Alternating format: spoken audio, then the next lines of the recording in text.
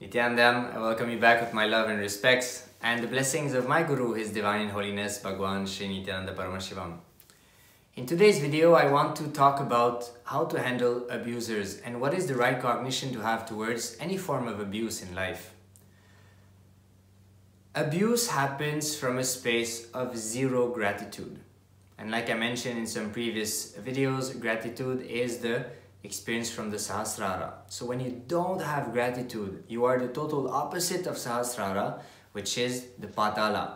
So we know 7 chakras from the Muladhara to the Sahasrara, but these are the 7 upper layers, upper planes. There's also 7 layers below that go all the way down. So we have 14 layers and the 14 vertical planes of existence rotate. All of these planes are centered on a standila, on a center, and they operate.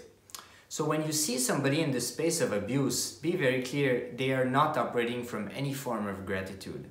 So when there's no gratitude, that means they are in the worst space, which is the Patala, the lowest frequency. I cannot say worst, but I mean, I guess maybe you like that one, but most likely not.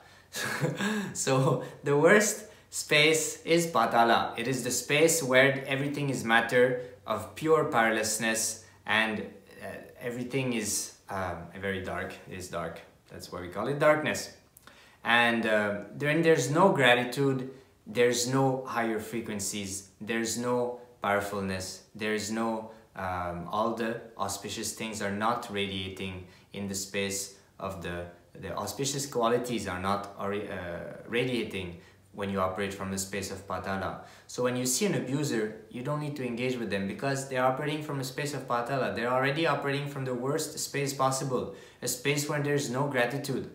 It's like Buddha was saying, because I read a lot of stuff about Buddha before meeting Swamiji, Buddha was saying, when somebody's angry, he will not go to hell, he's already in hell. Being angry is hell. All these lower spaces, it's already hell. He's not going to go anywhere. He's already deep in it, neck deep in it. So you don't need to worry about it. If you just start to fight with that or engage with that, it's just waste of your time, life and energy.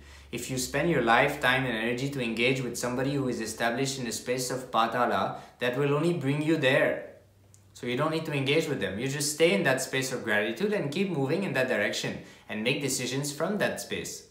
So Guru-disciple relationship is for that. It is for you to constantly operate from a space of gratitude and not to go down to the space of Patala and start to make decisions from the space of Patala, which is the worst space. That's why it's called Patala.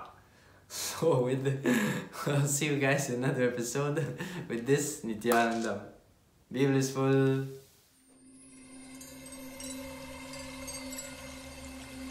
I welcome you all with my love and respect.